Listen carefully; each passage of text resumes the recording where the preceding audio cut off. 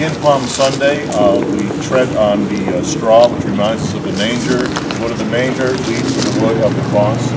We gather before the entrance of the church. We take the cross and bang on the door. The doors of every church are considered the gates of heaven, and the only key to open the gates is the cross of Christ. Let us pray. Almighty, ever-living God, sanctify these branches with your blessing, that we who follow Christ the King in exaltation may reach the eternal Jerusalem through him who lives and reigns forever and ever. Amen. He refreshes my soul. The Lord.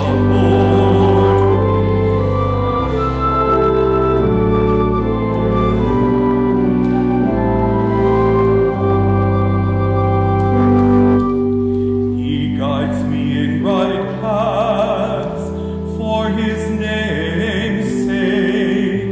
Even though I walk in the valley of darkness, I fear no evil, for you are at my side with your rod and your staff that give me comfort.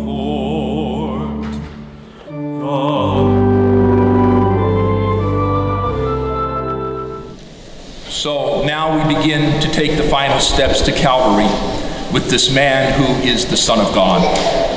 Today there's so much hope amongst those who shout hallelujah and wave their palm branches as he enters Jerusalem. Can you imagine the fervor his disciples must have felt as the crowd's adulation washed over their master? Then later, their profound love for him as he gathers them that evening to celebrate the Passover supper.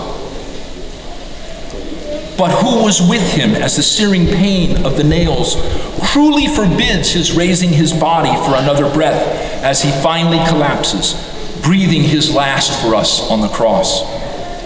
The crowds have vanished. We could have stayed, but we were too scared to commit ourselves to him. His disciples had fled and gone into hiding. Gosh, we would have followed him all the way if he just had shown his power to those Romans.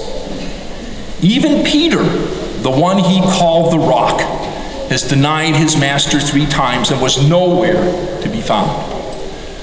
I should have followed him with all that I'd heard and seen about him, but all those joyful Palm Sunday followers with coulda, woulda, shoulda faiths. I think it's kind of the same for us today as it was back then, isn't it?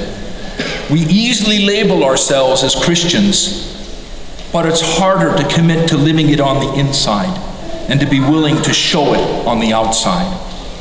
We want him to prove his powers to us, so our personal prayers test him for what we want, rather than humbly asking that he gift us with what he knows we need. We really do want to follow him, and we promise him we will. But then there are times when openly showing our faith gets uncomfortable. So we back off into silence, or we don't actively worship him as he's called us to do. How thankful we should feel, and how blessed we should realize we are to know that our Savior came to save us anyhow. There was no coulda, woulda, shoulda when it came to our Savior, Jesus Christ. His trust in God, his Father, and his love for and his faith in us. Listen again to the first reading from Isaiah. Morning after morning he opens my ear that I may hear, and I have not rebelled, have not turned back. I gave my back to those who beat me, my cheeks to those who plucked my beard. My face I did not shield from buffets and spitting.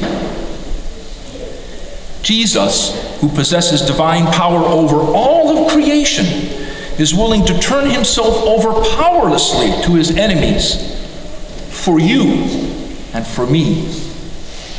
And there's the second reading from Philippians today. And found human in appearance, he humbled himself, becoming obedient to the point of death, even death on a cross. Our Savior, who was with God at the beginning of all time, he who is God, empties himself of his divinity to die a gruesome human death for you and for me. And then we finished today with the passion of our Lord. And we heard again, when the centurion who faced him saw how he breathed his last, he said, truly, this man was the Son of God. That Roman soldier was the first to truly realize that when you stand at the foot of the cross of Jesus and gaze upon him with an open heart, miraculous changes can take place. We're saved and our life begins anew. Our faith is strengthened and he gives us the fortitude to let the coulda, woulda, shouldas fade away. My friends, that's what this coming Holy Week is all about. We will gather together for Holy Thursday evening, remembering our Lord's Last Supper and his beautiful message of love and service to others. Then, at its end, we'll be invited to keep vigil for a while with our Lord, just as his disciples were invited to do in the Garden of Gethsemane. My dear brothers and sisters, will you be there for him? We'll join again together on Good Friday. And as his church, we will pray for the entire world in his name. We'll come forward to the altar, reverencing and venerating his cross. And some will also return in the evening down at St. Francis of Assisi for our quiet journey through the stations of his cross when he's dead and gone and all seems lost. My dear brothers and sisters, will you be there for him? And then, alleluia, we'll rejoice together at the great Easter Vigil on Saturday or on Easter Sunday as we join with our resurrected Lord Jesus, singing praise and giving thanks to God for having raised him from the dead as proof to the whole world of his total, merciful, and saving love for us. Who of us will return for all of the Sundays after Easter Sunday?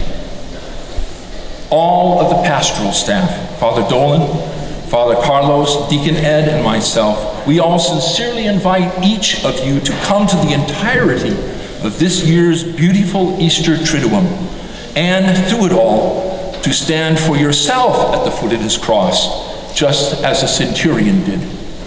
Gaze upon him with an open heart. Pray in your own way for his mercy and love, and it will be given to you. Let his passion, death, and resurrection speak to your soul. Renew your faith and your dedication to your Lord, and let your coulda, woulda, shouldas fade away.